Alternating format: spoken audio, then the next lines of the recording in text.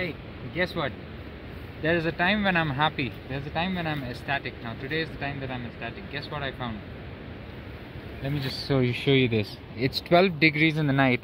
It's quite cold. And check what we have here. Can anyone guess this snake? This is a new species for me. A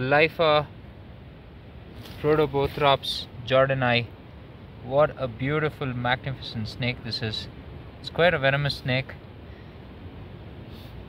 It's a pitviper family. Look at those markings on the head. It's so unique, so beautiful.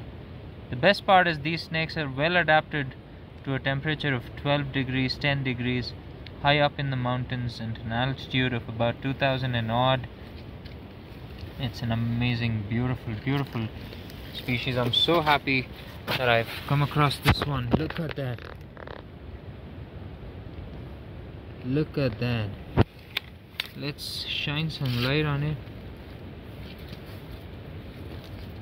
Now guys, this is a pitviper, so I've got to make sure that my fingers and everything is kept far away from it so it doesn't take a strike. But look at that beautiful snake, man. Oof.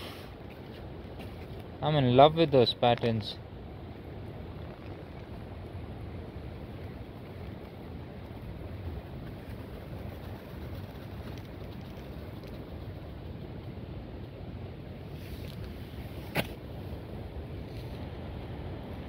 Has some very amazing patterns on the head. I'm gonna move it off to the side of the road and let it. Oh, there you go, there you go. It's doing something. Let's just take a look at the ventral part. Oh, there you go. Hello.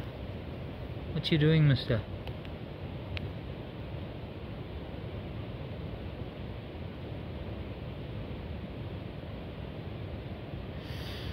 What a beautiful snake. What a beautiful snake. Utterly amazing.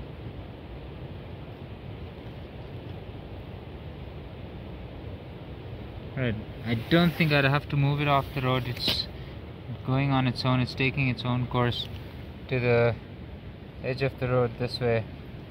It's headed off. I'm gonna just let it pass. Take a look at that head again.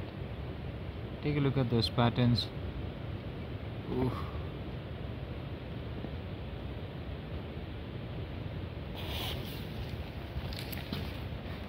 What a beautiful snake. What a beautiful snake. I'm so dumbstruck with the patterns that it has on its head.